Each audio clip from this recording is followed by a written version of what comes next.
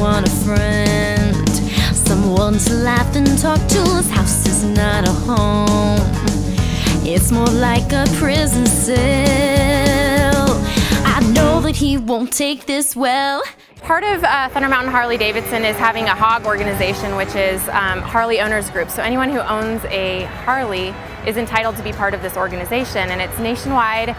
It's a great organization. They have rides weekly, they meet monthly and do a lot of charity work and help us out with a bunch of events. And so one of the main things that they also help us out specifically is our concerts, and they help us with security, do parking. There's a lot that is background work for this that you don't really know until you look at these concerts from the back end. So they help us out every day, and one of the things is showing them where to go, what to expect, passes that they need to look for. You know, they check IDs for alcohol, so they do a lot and definitely help us out. Who else is involved in the event production?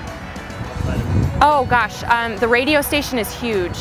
We actually have a radio station on site. It's Clear Channel, and they have a country, top 40, and I think it's a rock station. So they help us out a bunch. They're the ones that promote, get the bands here, and so they do a lot of it. They do sponsorships, and then we have all sorts of concession vendors, people that come in and help us out. Gosh, there are so many people that help on an event like this.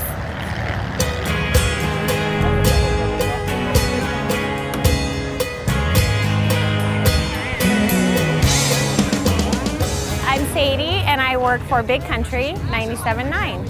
What do you do there? I do the morning show with Scott. So Scott and Sadie, I'm the other half. Who's playing tonight? Charlie Daniels, but the openers are Kelly Aspen and Steve Haven and the Mad Cow Posse. So it's going to be a great show, great opening bands. I mean, everybody that's going to go on stage it's going to be like a party. So I think these guys are ready to rock. So yeah.